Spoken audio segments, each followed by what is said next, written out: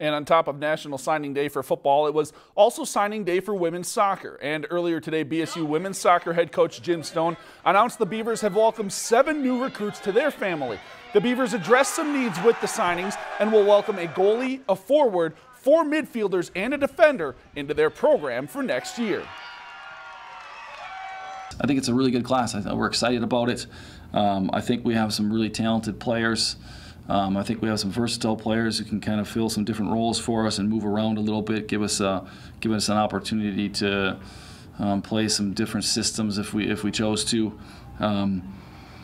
And yeah, just generally speaking, we're excited about it, and we feel like it's going to help us continue to move forward and continue being an elite program.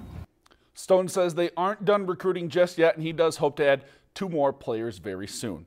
If you've enjoyed this segment of Lakeland News, please consider making a tax-deductible contribution to Lakeland Public Television.